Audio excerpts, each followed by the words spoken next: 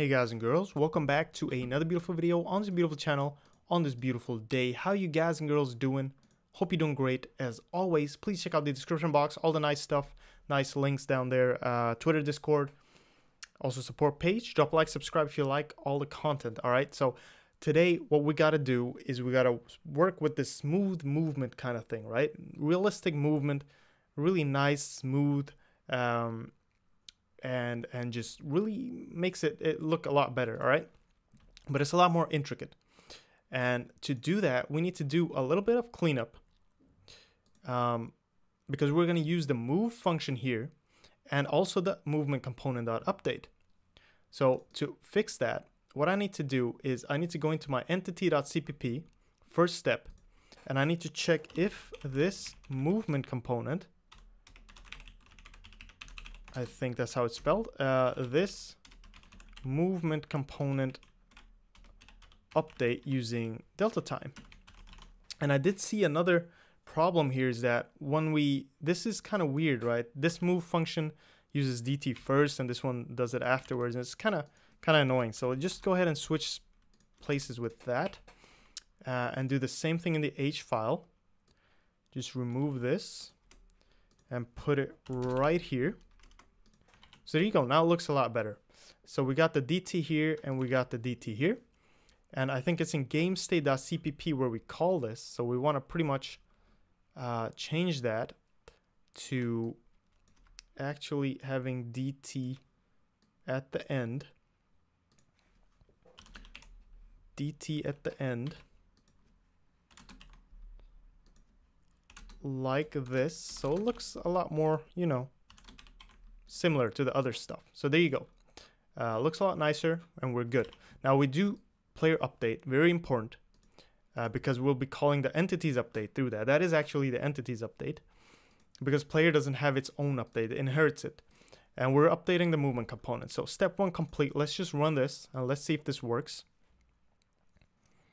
And the movement component update doesn't really do anything right now. So I just want to make sure it doesn't crash here. New game. All right, we can move the character. Okay, cool. So you'll see a big difference now. What I'm going to do is I'm going to actually Control X that and put this in here. And I'm going to go ahead and say deceleration here. And I'm going to say final move down here. Now, the thing that's going to happen is we're going to have acceleration, which we can add to the velocity at any time when we call this move function, and deceleration will be constant, so we'll always be decelerating our velocity, like, you know, friction and stuff like that. You can think of it like that. So basically basic physics. And then we'll do the final move after everything else is calculated. So what that lets us do is create a movement component that can add acceleration either in a move function or an impulse function, so really big amount of acceleration at once, loss of energy, and we can do all these kind of cool things with our movement. So that's great, you know. And I put this a step down here. Yours probably looks like this, but I just put it down here because I'm going to be adding a few things here. Float acceleration, float deceleration, and we're going to copy these two. And before we get going with that, we're just going to say acceleration. And then no, I do not want to insert, hate that insert shit. Deceleration. Okay, now it's going to complain a little bit because there are vector 2f's here.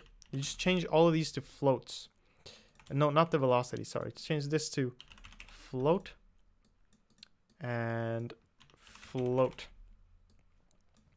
Okay, and then we're going to just paste this crap in here, the acceleration and deceleration. Also, I'm going to Control X these and put them up here because that feels more relevant to me. Perfect.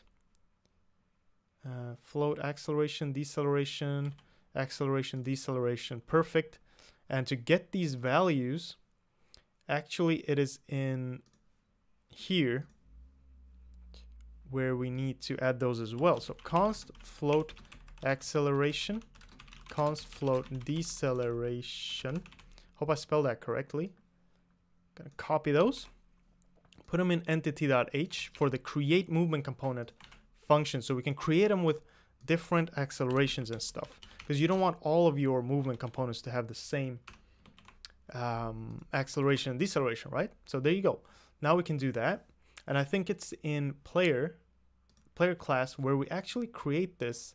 So I'm gonna give it maybe a 5.f for acceleration, 3.f for 3.f for thingy, you know, the thingamajiggy, deceleration, and entity.cpp movement component equals new, delete this movement component. I kind of forgot that. This is very important. Just make sure you delete this movement component right here.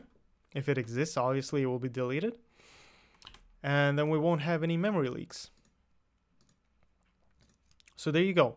Now what we're going to be working with, close all but this, is movement component.cpp. Okay, now we have our acceleration and deceleration. Now to show you quickly how this works, just very quickly, this isn't how we're going to do it. Add a plus here to the x and the y, and instead of max velocity, say acceleration here. Acceleration. Okay, and this will quickly show you what kind of movement we want, because we're adding to it slowly. Imagine you running in real life. You're not going to get up to max speed in like 1 millisecond, right? It takes time. And the same thing for deceleration. When you want to slow down, it takes a little time, and you need to do this in games. See how it's a lot smoother, but we don't have any deceleration yet, so it just keeps on moving and moving and moving, and we're doing this with vectors, and that allows us to, that gives us a lot of freedom in how we want to manage this. And we don't have any max velocity kind of fixes here, so we're gonna have to do that after each one of these. We have to check if it's overriding, if it's going further than what we want. So if this velocity.x is greater than this max velocity, then this max velocity, no, this velocity.x equals this max velocity. Now, this is only for one direction. We need to do this for both directions. So we need to do another if statement which checks which way we're actually going. If this velocity is greater than 0.f, so if we're going to the right, okay, if it's greater than, we're gonna do a bunch of stuff. We're gonna actually do this. If it's greater than, then we'll check this. Else if it is less than, max velocity, check for the left. Check for left. Moving left. Check for right. Okay, and this is basically just accelerating a sprite until it reaches the max velocity. Basically, that's what it's doing. So this is acceleration. We're going to accelerate it if we go above.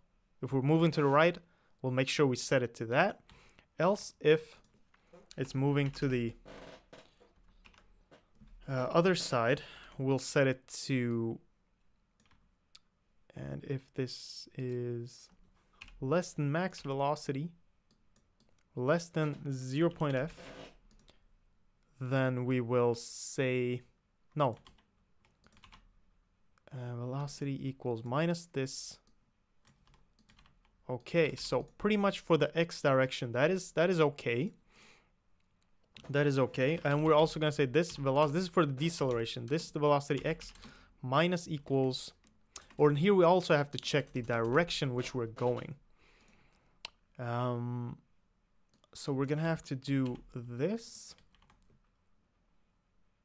And to optimize this, I could actually do this acceleration check in here to make sure we're not going over the max velocity, because then we only have to check this if statement once instead of twice. which would be nice, but still, let's just do this. So if we're going to the right, and this velocity becomes then we're going to say this velocity, then minus equals, because then we're obviously positive, dot x minus equals deceleration. Okay. And if this velocity then after the negation becomes less than 0.f, okay, if we subtract it too much, we don't want it to go to the other side, we just want it to stop. So velocity dot x equals 0 dot f. And we're gonna do the same thing for else if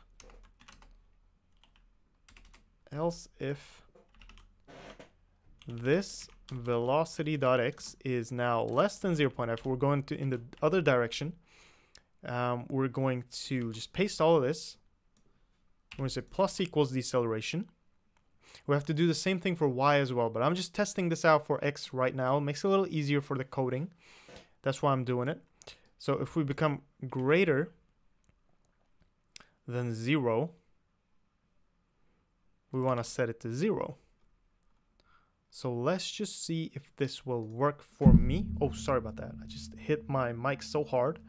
Just slapped the shit out of my mic. So there we go. So we're just doing the x right now. See how it's kind of accelerating, but not above 10. See? And it's kind of slow, sluggish. It is. It is. And the way you can fix that is actually just balance out how much the acceleration and deceleration is. So let me set the max to 200. Let me set the acceleration to pretty quick and the deceleration to like 4 or something like that. So we'll constantly negate it and we'll be able to accelerate a little faster and we'll have a larger top speed. Whoops. See? That's a little more responsive. So there you go. We'll probably have a larger speed than that. So we'll say probably something like that. We'll keep that at 4, something like that. We'll just keep it like that for now. So that is the x direction. I'm pretty much ran out of time. So in the next video, we'll do the y direction and try to combine these together. Make sure we do it all in one single if statement. So it makes it a little easier for us. But yeah, thank you so much for watching. I hope this helped. This is kind of cool. I love working with acceleration and physics and stuff. So just remember we're working with vectors. Okay, these are vectors in space. They give us both the direction and the size. So just read about vectors if you haven't. Really simple mathematics stuff. It seems hard and complicated in the beginning, but it really isn't. It really isn't. Trust me. Just check those out. But yeah, otherwise, thanks for watching so much. Take care and check out the description box. And I'll see you guys and girls in the next one, all right? Bye-bye.